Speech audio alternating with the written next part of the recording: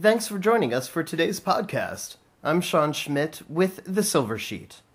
On March 12th, the FDA released a final guidance related to medical device reprocessing and sterilization.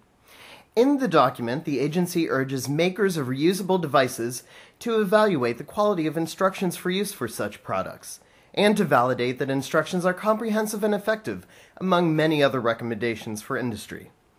Although in the works for years, the guidance comes in the wake of several recent troubling cases in California and Illinois that involved patient infection and deaths due to improperly sterilized duodenoscopes. Yet for some device manufacturers, developing a product's instructions for use is an afterthought as they rush to get a device to market. In turn, poorly conceived instructions can lead to use error. Today's guests, Wiklund and Jonathan Kendler of UL-Wiklund Research and Design, are here to give you tips on writing effective instructions for use. Michael is general manager for the Massachusetts consulting firm, while Jonathan serves as its design director. Thanks for joining us today, gentlemen. It's our pleasure to be part of this podcast today. My name's Michael Wiklund. Jonathan, would you like to say hello? Yeah. Hi, everyone. Okay. We appreciate the invitation today to talk about instructions for use as it pertains to medical device safety and ease of use. Jonathan, our title slide here talks about instructions for use, the unsung usability heroes. What do we mean by that? Well, what we mean is that historically, instructions for use have had a pretty bad reputation. A lot of people tend to disregard them, assume that users will automatically ignore them. And what we've seen is that they actually can be quite beneficial to the user experience if they're designed properly. Mm-hmm. Yeah, we, in our business as human factors specialists, we get involved in helping manufacturers address the new imperative to apply human factors engineering to make products safer, as well as effective, keying into the regulators' concern about safety and effectiveness. And there's a legacy now of a lot of people getting injured and killed by medical errors. A lot of people are familiar with the data that's been available for many years now from the Institute of Medicine. Their estimate that thousands of people are dying each year due to medical errors. And Jonathan, I think the latest estimate was in the 200 to 400,000 range. That's a pretty big range, and that's not all people being injured by errors involving medical devices, right? Right. So that includes a wide range of different types of medical errors. Some of those might be due to other types of clinical mistakes, but it's pretty safe to assume that a decent number of them could be a result of the user interface of the product that's being used, for example. Yeah. And we get concerned about devices having intrinsic user interface design flaws that could induce use error. Right. We're particularly concerned these days. Well, we're following the news about superbugs becoming a consequence of improper device reprocessing and sterilization. I guess news coming out of California, and that triggered some pretty strong reaction from the FDA with implications for instruction design. Yeah, so the FDA's comments focus generally about the design of reprocessing procedures and the reprocessing requirements for certain types of devices. But the FDA did highlight some of the issues associated with the instructions that manufacturers provide for reprocessing. They determined that even in cases where the reprocessing might not be too difficult for users to perform, it could be that the instructions are designed in a relatively poor way that actually leads users to reprocess the devices incorrectly.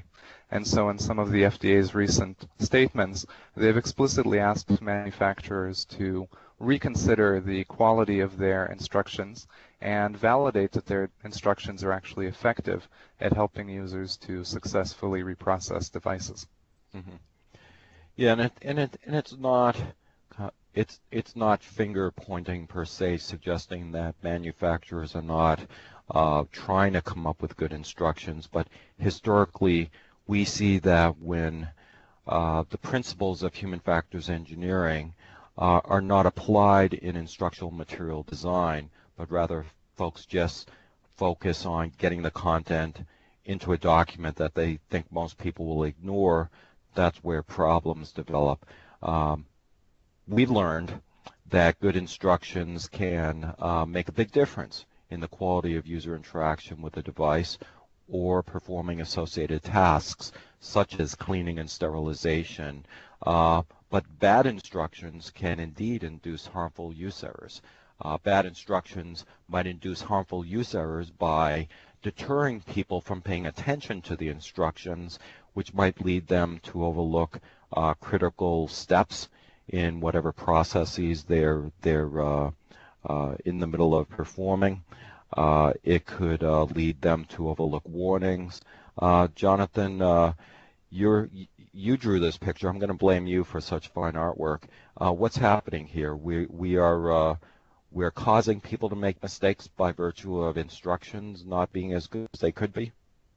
Yeah, essentially, bad instructions can actually be magnets for use errors. They can lead people to make mistakes that they might not even make if they were just trying to use the product based on their intuition.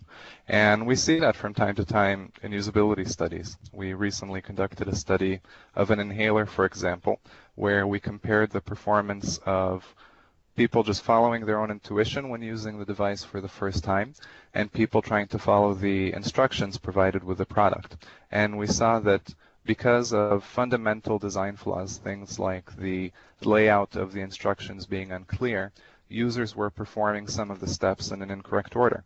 Because some of the drawings in the instructions didn't have a proper focus on the key details in the product, they ended up interacting with the wrong part of the device, where we saw that people who were just following their intuition were able to correctly intuit which part of the device they needed to press to actuate inhalation, for example.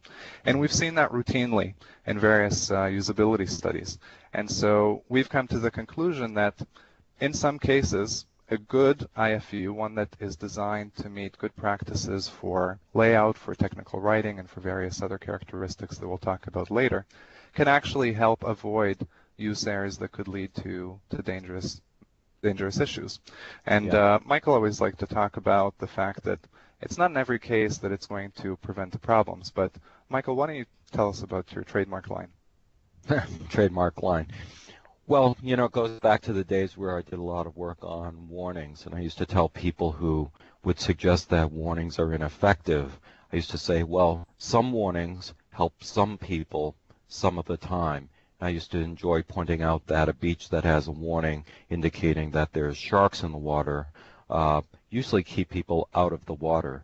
I'm going to apply that to instructions and say that some instructions are helpful to some people some of the time, meaning that we don't want to depend on them solely as a risk mitigation, meaning that if we put instructions in place or have a poster that tells people how to properly clean and sterilize an instrument, that's always going to be enough, but it's a good start.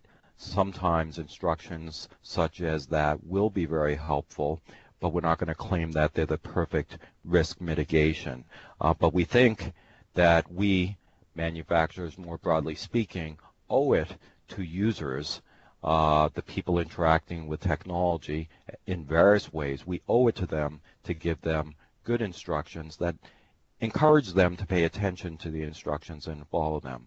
And we've seen instructions drive good performance both in the kind of validation usability testing we get involved with, but also in the performance of real-world tasks in the field.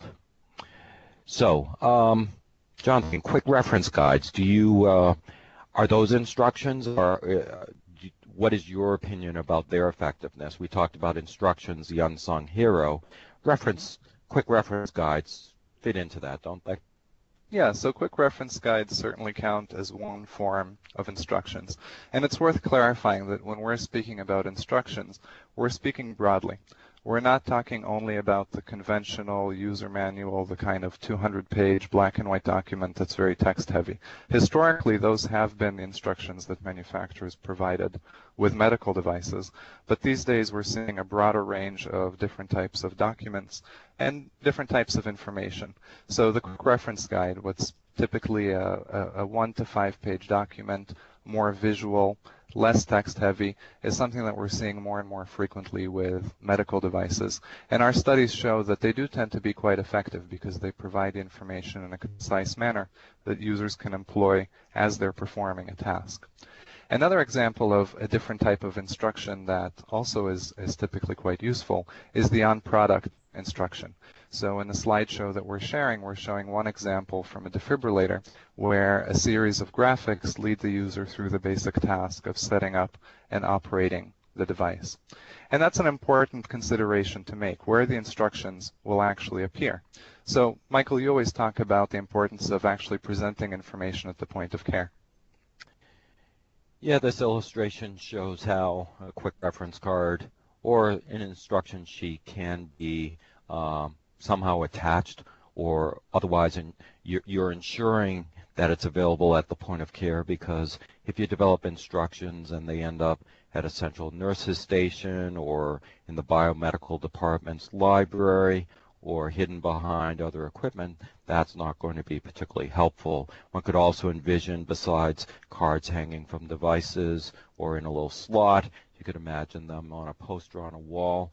I recall, Jonathan, we developed a poster at one point for a dialysis clinic where there were some important safety measures that needed to be communicated continually to dialysis technicians about making sure that needles stayed in people's arms rather than having the patient's blood spilling out on the floor because a needle wasn't properly taped down and observed from time to time. So I'm a big fan of keeping the critical information with the product. Sometimes the product can actually provide the essential guidance, right? Yeah. So especially in some of the newer, more technologically advanced products, we're seeing a lot of animated and interactive tutorials that are either embedded right into the product itself or potentially provided as an online reference, for example. So this is something that can be very helpful in cases where you're trying to demonstrate a more complex procedure. And in some cases, some of the sterilization processes that users have to follow to reprocess their devices can be pretty complex. And even though an animated video might not be something that the user accesses regularly, it could have a big impact on their first interactions with the product. They tend to be quite effective during the initial training that users receive with a given device. Right. You know, everybody likes top 10 lists. Let's talk about some of the principles for effective instruction design. Jonathan, you've mentioned several of them. One of the most important things to do is to draw the person's attention to the instructions rather than having it be overlooked. Another key point is to make sure that instructions speak in the reader's language, and that might not just simply mean English, Spanish, or Chinese, for example, but rather in terms that the person will understand rather than professional jargon, to present the right amount of information rather than to intimidate the user or simply turn them off by having too much information. Conciseness is very important. There are some other key tips. Perhaps, Jonathan, you could walk us through the rest. Yeah, so the other ones might seem very obvious once you've designed a few instructional materials, but even basic things like numbering the steps, highlighting salient details, are things that sometimes get overlooked. Many times just because manufacturers leave the design of the instructions toward the later stages of product development. And we find that when you consider it as part of the actual user interface design, think about how the instructions fit into the overall workflow, there's a lot more of an opportunity to make sure that these principles are met, that the graphics are high quality, that the critical warnings and cautions appear in the right place, and importantly for reprocessing tasks, that the instructions are provided in a durable format that will actually withstand the use of the product. Yeah. You know, there's nothing better than a before-after example. On the left-hand side, we're showing instructions that perhaps use a good heading, the sentences might be short, the language might be appropriate, but there's something about those instructions that are not compelling. Looking at all text instructions kind of feels like work to go through them, whereas on the right-hand side, we're illustrating some of the principles we just talked about, including numbering the steps using graphics, keeping the words limited and concise, and dividing a task up into its logical components there. My sense is that if we showed these two examples to a large number of people, and indeed we have in the past, you would see an almost unanimous preference for the ones on the right-hand side. Yeah. It's important to mention, though, that preference isn't the only thing that matters. With instructions, as with the devices themselves, what really counts is how effectively people can actually use the instructions and follow them to operate a device correctly. Right.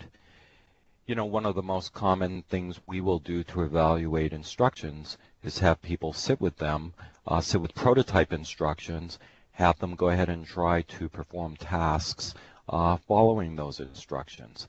There are times where we might let the instructions be in the environment in more of a passive way to see if people pay attention to them, but then specifically focusing on whether people can complete tasks when they follow those instructions. And this harks back to the point that the FDA made in their guidance, which is they want to see proof that people will be able to follow instructions to properly clean and sterilize instruments, as one example. So we should wrap up, Jonathan. Podcast is supposed to be short. Yeah. Well, I think we can wrap up on a positive note and talk just a little bit about the bright future ahead. I mentioned at the beginning that in the past, manufacturers have had a relatively negative opinion of the use of instructions.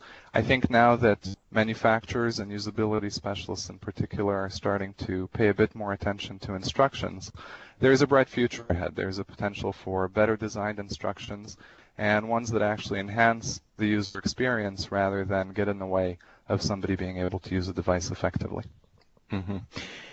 And so I take it again, credit to Jonathan for these fine bit of graphics here. You're showing the sun rising in an optimistic future. I agree with you.